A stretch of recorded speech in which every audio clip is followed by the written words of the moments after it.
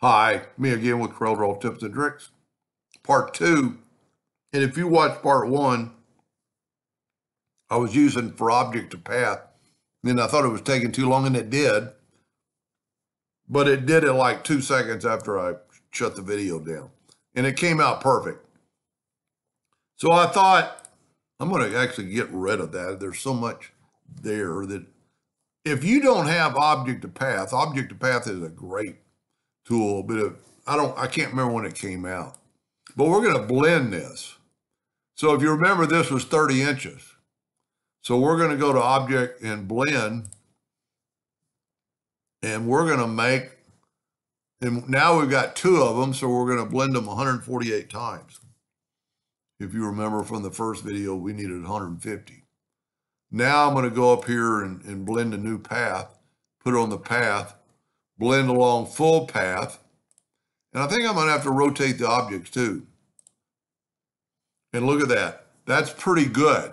Now they're on the center of that line. I don't really know. See, in the other one, there's actually a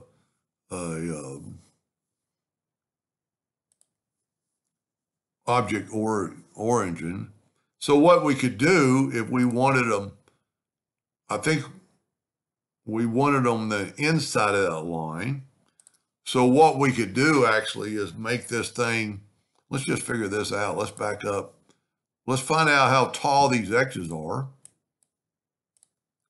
These X's are, you know what, for instance, we're going to make them 0.25 big. And then we're going to delete that one and make a copy. And we're going to move that one over. So I feel kind of embarrassed. I think there is actually a way to do this with the blend because it's going to put it right on the path. But we want it below this path. So what we're going to do, we're going to reduce this in size by 0.125, which is half that. And I'm going to go to Object and Contour to the inside 0.125. And see, now I have a new path. So what we're going to do now is we're going to leave that one alone. But we need to break the contour part. Go up to Object, break the contour part. And we're going to set our nudge factor now like on 10. And let's get this out of the way. But this is what we want to do. So now we're going to take this and now it's going to be a little bit closer.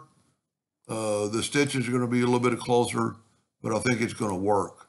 So I'm going to go apply that same blend a new path, put it on the path, blend along full path, and rotate object. This might even work out better.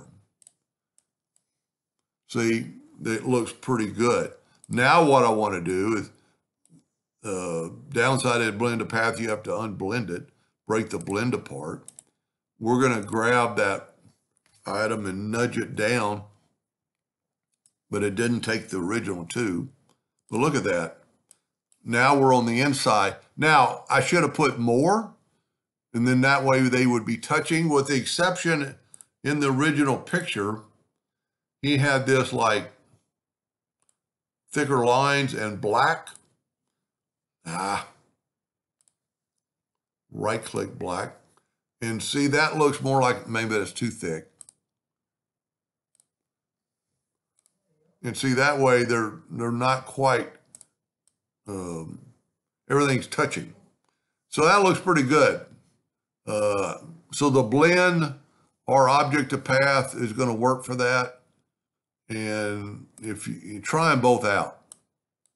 And you know, one thing nice about this, you can back up and add 2 more and get them a little closer. But I think the corners came out good. The corners came out real good. And you can go to Object and Group and Ungroup All. And, you know, then you could take that one and actually put it down, rotate it, you know, and, you know, there's a lot you could do with that. Anyway, I hope that helped him a little bit. Thank you for watching.